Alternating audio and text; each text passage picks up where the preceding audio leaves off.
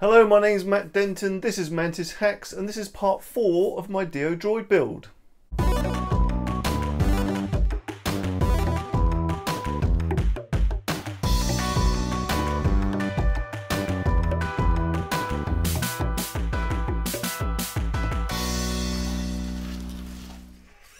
Well, I think I'm finally nailing down the drive system on Dio, and I've made some more changes since the last video, so I'm going to talk about those first. You may remember I was slightly worried about how much torque these medium power motors could supply, and I did feel that they're a little underpowered compared to the high power version, but that just wasn't smooth enough. First of all, I've reduced the size of this gear here. So this was a 25 tooth gear, and it's now a 22 tooth gear, so that's going to give me about a 15% increase in torque. But of course I'm going to lose a bit of speed with that as well, because I've been trying to keep the speed of the whole thing up. The medium power motors were already about 25% slower than the high power versions. To counteract that, what I've also done is I've upped the voltage on my DC-DC converter. So the converter is set at 12 volts output as standard. By adding a resistor between the trim pin and the positive output, and I've used a 330k resistor, I can increase the output voltage to around 13.8 volts, which increases the torque, maximum torque from the motors, but also the maximum speed by 15%. So the 15% I lost in the gear reduction I've gained back by increasing the voltage, and I've also increased their maximum power by another 15%. So overall I'm getting about a 30% increase in power. And so I think that's what I'm going to stick with for now. The motors seem quite happy at that extra voltage. I mean, then 12 volts nominal anyway, so the extra 1.8 volts probably isn't going to make much difference to them. I've also switched out the two servo motors, the Lynmotion ST1 motors that I had inside of here that are running the neck pitch and the head pitch motion. I found the ST1s were struggling a little bit. I was asking quite a lot of them because there's a huge lever on this, and even with the 3:1 gear ratio on the neck, the motor after a prolonged use would overheat, and then it would go into a safety shutdown mode. So what I've done is I've switched it out for the HT1 version, the higher torque version. Not only is it higher torque, it's a much nicer servo. It has a higher grade motor in it, and also has an aluminium heatsink case. It does run a little warmer as standard, but so far it's been quite happy inside of there, keeping the neck running for prolonged periods of time. It does all get quite warm in here now with the DC-DC converter and the two servos down here. So I am going to watch the kind of temperature inside of this kind of core area. Maybe I'll have to put a little fan in, I don't know. But for now it seems much happier with those servos, and I'm getting a much smoother motion out of them. So I'm very pleased with that at the moment. Now it's worth remembering, of course, that this the Maker Motor driver board from Arduino, there is still an issue with those the input devices, the MOSFETs on there. I am now in discussion with Arduino about that. Don't forget, on my board I've modified it, I've removed them and I've put a shorting link in. And so right now this is running at 13.8 volts. It's actually stated to only run up to 12.6. I did check the schematic, I can't see any problem with running up to 13.8 volts, and it seems quite happy right now. It's been running for several weeks now with no issues. All I'm trying to say is don't put one of these in standard off the shelf, because it probably isn't going to work. It might actually burst into flames as mine did originally, so just watch that. Before the end of the video, I'll put Dio back together and take him for a spin, and also demo a new software feature I've added to him, which is kind of fun. Right now it feels like I need to move on and look at the aesthetics of this droid and get him finished off, and for that I need to introduce my special guest. I've moved to the shed because on this next part I'm going to be looking at cosmetics. And for that, I've got my special guest. Some might say he's called Les Trousery, but it's in fact Lee Towersley. Lee! Hello mate, how you doing? I'm alright, how are you? Yeah, good, thank you. It's very nice for you to join me here. Pleasure. You joined us on Star Wars. Yep, I did. And you were a model maker, and you did R2-D2 and various other things. Yes, I did. Describe yourself? Yeah, so the model making side of things is, there's a lot. It's not just building, it's a lot of sanding and painting as well, and prepping for the paint shop. This is something that's right up my street really, something that comes through our workshop that we have to prep and make clean and nice. All the stuff I don't want to do. Exactly. Yeah. Brilliant. Hence why I'm down here to help you out. Precisely. I've got another special guest to help me paint it. Oh, I see. Okay. But we're going to prep it, and I'm just a bit worried about, like, you know, the flex on this and how well the paint will take and whether it will crack or not. But certainly you need to strengthen this as well. Maybe Right. have the back plate in. Yeah. Or you could pack it out with something. I'm not sure packing, that would probably do it. Yeah. So just, you want to make it rigid really, because otherwise while you're sanding, you're just going to be fighting against this flex all the time. Yeah. I'll try to print it in the colours that you want to keep it in. So really you don't want to prime it in a different colour, because then if you chip paint off, you're going to see the primer exactly, colour. Yeah. So what I would do with this one, I would try with maybe 400 grit sandpaper, just straight on the piece. I'm so lazy I wasn't even going to bother. I was just going to leave it as is. You could leave it. Weather it, but people can. People may do that, may choose to do that. But we'll see how this nose cone comes out, I think. And we'll decide from there. I'm going to try with the 400 grit first of all, and see how that does. And I'm just going to do it by hand as well. Do you not use a pad or anything? No, because what I find with a pad is that you can get flat spots in. Oh, okay. So if you just use a piece of sandpaper with the curvature of your hand, that I find works better. Now, you're not expecting to be paid for this, are you, Lee? I'm not sure whether I made that bit clear. I thought you were taking me out for dinner later. Oh, well, there is that. Yeah. There'll be dinner and there'll be beers. That's fine by me. There was a transition between the vent pieces here. Yes. So I'm trying to blend these two in. So that happens because it's a single perimeter extrusion, and when it gets to here, there's nowhere for the perimeter to go, so it has to be the vent as the outside part. So it's really annoying. Right, gotcha. It's the only way you can get a really nice finish on the outside piece. Yeah. But. Do you see yourself building one of these, Lee? Definitely. Yeah. Yes. Yeah, I'm waiting in anticipation, like everybody else, for the files to be released. My printer's not doing anything at the moment, so I think I'll just save the moment for when these files come out. Yeah. Favourite droid in Star Wars? R2-D2. Come on, it got me the job. Oh God, so 1977. Favourite droid in Star Wars? BB-8, of course. There you go. So I'll ask you a question Adam Savage asked me. So he said, other than BB-8, you picked a droid you could build in any sci-fi. What would it be? Johnny 5. Johnny 5, okay, I could see that. That would be on my list. I actually went Ed 209, but Johnny 5, I remember being blown away with. Favourite character in Star Wars? Favourite character? Can it be a creature? Yeah. Because I was obsessed with the Rancor monster. Okay. I loved the Rancor monster. Yeah. And I loved it because it was a massive toy as well. Yeah. I've got the Hammerhead. Hammerhead? Yeah. I was always fascinated with how it worked. How those stalky eyes were moving around and stuff. Like how did they do that? At the time, seeing it as a kid when I was 7, like what the heck? Making sanding look exciting. I don't think we are.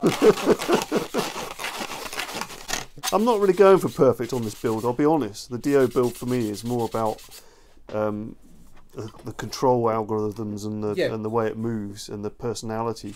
But that's your background. Exactly. That's I get to this point and I lose interest. Yeah, that's fair enough. So it's nice to be able to get some help with it. Yeah. We finish for the photography, not necessarily for the film. No. Because the film, it's gone. Yes. It's just very quick. Yeah. But then all the stills and the lovely posters, like the posters that have just come out now for The Rise of Skywalker, it's those that you're making them for. Yes. For the stills and the close-ups. Yeah. Not just for the film. So that's why we always worry about the finish. PLA is quite nice to work with, really, even with sanding. You were saying earlier on, it's just as long as you don't go too hard on it, and too coarse as well. That's the other thing. Yeah, but you're only doing the edges. I am just doing the edges. So that's not so bad. I'm like the Jeremy Clarkson of sanding. Power! Fact. Down here. No! Don't do it. That's just the area I've done. Yeah. Taking it down to the end here, and you can see the difference. Yeah. Sense of touch heightens with your eyes shut, and you can feel how smooth that is. Yeah. And you can hear it as well. So this is the rough area. Yeah. And that's the smooth area. Nice. I did actually go up to 240 grit in the end. Right. So I find that 240 was best. Yeah. And then just gradually work your way down, and then the final few, just wet it, and you get a nice polished finish. I'll see you in the morning then, yeah? It could take a while. I'm just, there's a pub just down the road. Bye. See ya. He was just pointing out that this has got some really bad stringing inside of the part here. As an idea to get rid of it really quickly, I just wondered whether we could run a blowtorch over it, which would burn off all the strings. or a heat gun to start with, because Lee wants to do it on camera because he thinks it's going to go horribly wrong. He's probably right. You're going to melt my hard work. Well, exactly. My hard I hope not. This is a paint stripper. Gone. Tell you what, only works. Check that out. I mean, literally, Like they it. vaporised, didn't they? Yeah, it's pretty good. A little bit more on that Pretty side. Be quick. Stop. Oh shit! Did I go too No, far? it's alright. No, it's alright. No, I'm just worried. It did start to go shiny, didn't That's it? good. I'm Boom. sure that's probably a known technique, but it worked brilliantly.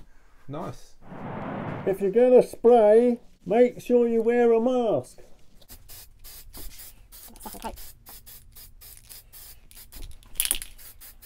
Now I've coated this up, we're going to do the rest of them and leave them overnight, and come back in the morning and try and knock back the white paint on those. So that's just a primer we're using there. But with this, Lee's saying we're going to use a filler primer. Yeah, this is a go-to stuff that a lot of the builders are using, the Droid builders at the moment. Michael Baddeley's using this as well.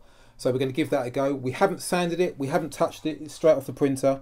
We're going to give it a couple of coats, let it dry overnight, see how it is, and then we're going to sand it back and see how it looks. All right, let's get some spraying done, and then we'll go and get some beers or something. Good stuff. So next morning we're back in the shed. We painted these up last night, just with a white primer. Give those a little tickle with some sandpaper. This is the item we did with the putty. It has filled in some of the lines already. Yeah. I think it might need another coat, but we'll give it a sand. Yeah, just see how it looks, and because we don't want to spend too much time on that, because it's not the actual absolutely, one. yeah. We didn't use filler primer on this. This was just white primer. The very top bits, it's quite hard to get rid of those last layer lines, so we might just give this a quick blat with filler primer, because Lee's bit has come up really nice. So you can see all of the print lines in this side still, and then this side is beautiful. Even that scar looks like it's disappeared, doesn't it? I think it'll need another just dusting of the filler primer, just for a final sand, but it's tied up really well. And I know it's not going to flex this much when you're using it, but you still got the flex as well. It's not cracking or anything. So I think we should try it on the real head, the one you've yeah. Let's filler prime all these bits, and then we'll come back to them. Yeah.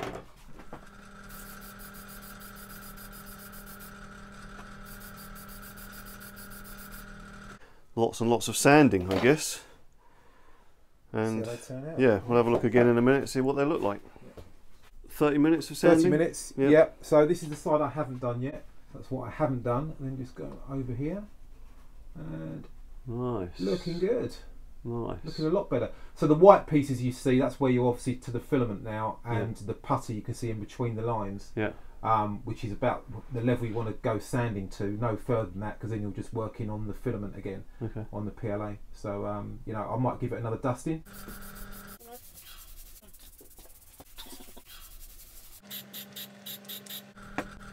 Two, 3 coats of white onto all of the parts now, and I think they're looking really nice. Yeah, they're looking great. Yeah, I think you actually quite enjoyed that as well, Matt. Yeah, it was only because you were doing most of the work. Model makers, look out. Yeah, but no, that's looking really nice, isn't it? Yeah, it's nice. I'll get a close-up of this, because you'll see how well that's come out. Definitely. But I think the piece de resistance is this piece, which you spent loads of time on. Yeah. It's just beautiful. Lost all the lines, so it's great. Very nice. Cool. Thank you very much for your help, Lee. No problem. If you've got this far, viewers, well done. Because sanding's not the most exciting of things to watch. I appreciate it. Don't worry, I'm going to cut in bikini shots and all sorts. Great. Sounds good. I might even watch it then. Yeah, exactly. Let's go inside and get a cup of tea or something. Okay. Thanks for having me. Thank you.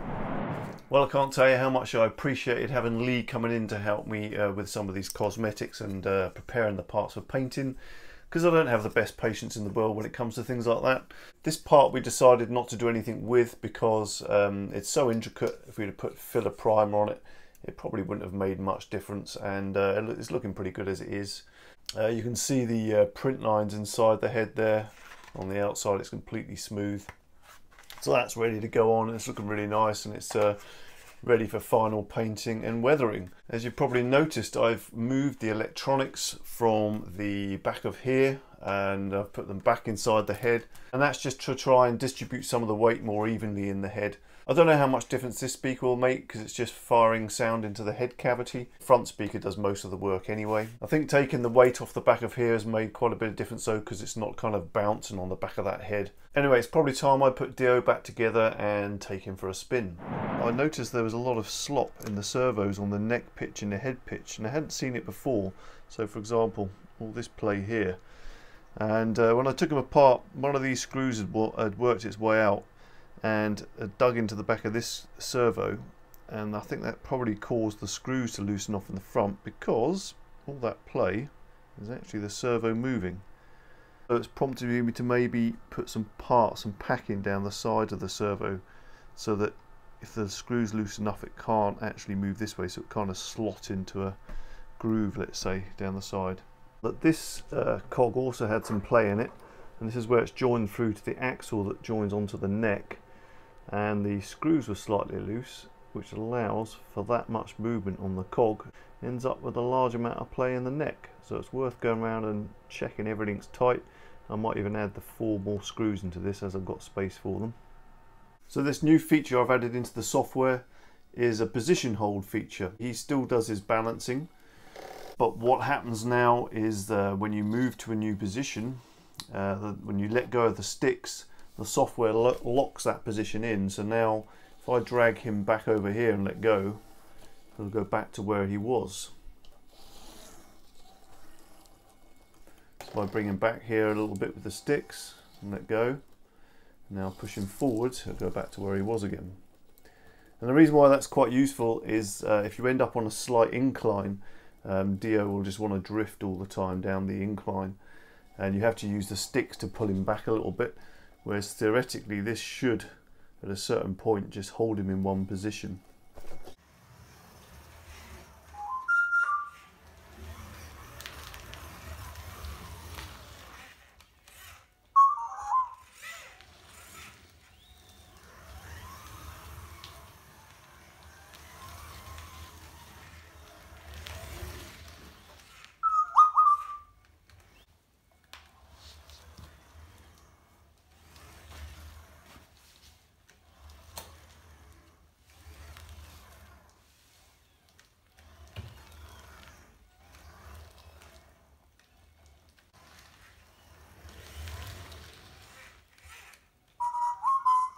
Those motors seem to be working really nicely. There's still plenty of speed there, and they've got a little bit more torque.